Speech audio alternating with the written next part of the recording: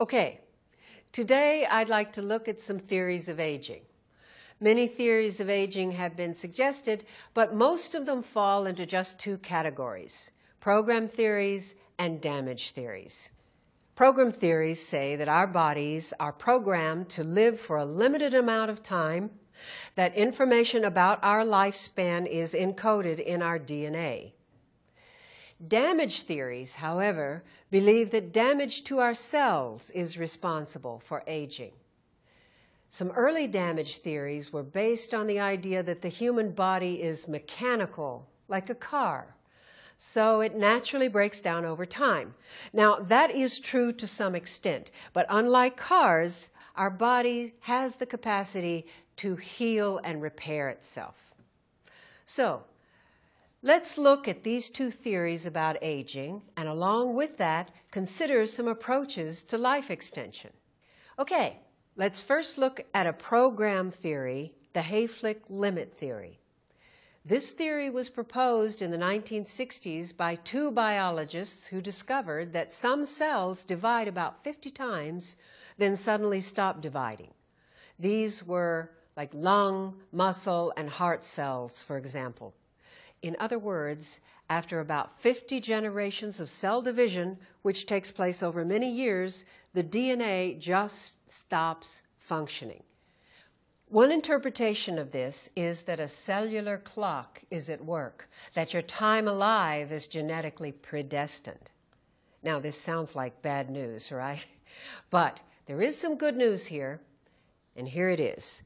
The rate of cell division is directly affected by the amount of waste products in the cell, okay?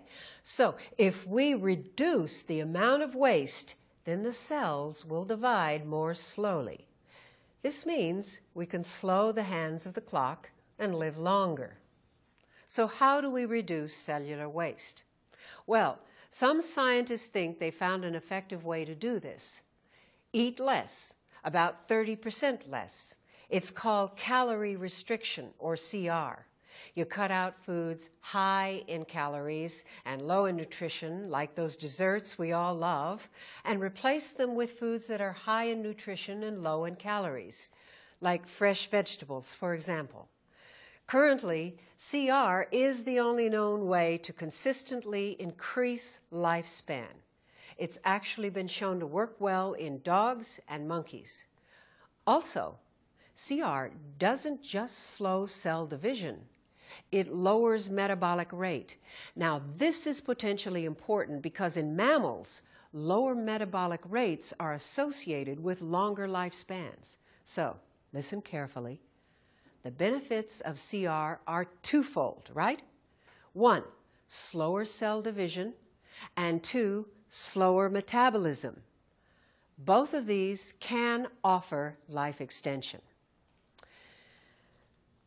However, let's think about the implications of a CR diet for a moment. Like, what economic impact would it have on the 1 million plus restaurants in the U.S.? After all, they generate $500 billion annually. Or what about the people who earn a living on their physical strength? Could they function effectively on a CR diet? Okay. A second theory of aging, and this is a damage theory, states that our cells accumulate free radical damage with the passage of time. Now, what are free radicals? They're molecules in our body that have an extra electron. In normal molecules, electrons are paired so that their electrical energies are balanced. But free radicals have an extra negative charge, and this causes them to attach to other molecules and cause an imbalance.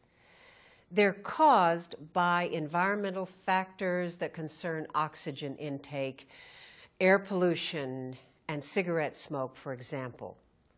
And not only do they damage a cell's membrane and DNA, but they also make it more difficult for cells to repair the damage. This, in turn, causes aging to accelerate. So, is there any good news here? Is there any way to reduce the number of free radicals? Yes, and the key is oxygen. We know that animals with lower metabolic rates metabolize less oxygen.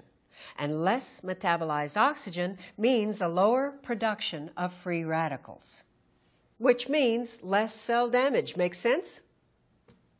So note that this is a second benefit of a lower metabolic rate. So, scientists have learned in the last few decades a lot about why we age, but what can we do about it? Well, on one side, we have what might be called high-tech approaches. For example, the use of stem cells to act as a repair system for part of the body.